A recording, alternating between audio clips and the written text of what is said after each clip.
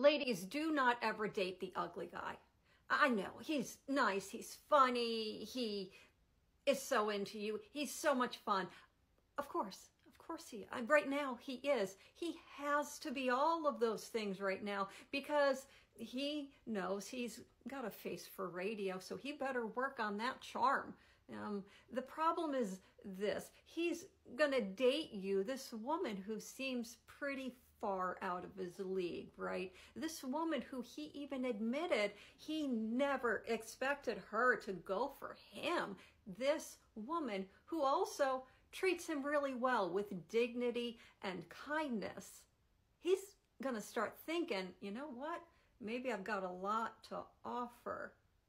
See, the problem is this: when you treat a mediocre man like a king, he actually starts believing he's a king, and he goes out there to spin the block to see if he can get even better than you.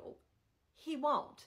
He won't. He'll find a lot out there, maybe a couple crazy gals or two, you know, the one that calls him at all hours of the night from multiple burner numbers. That's always fun. And then he's going to come back to you. They always come back with the most diligent of apologies, of course. And, you know, date the hot guy instead, seriously, because they never, ever actually become assholes.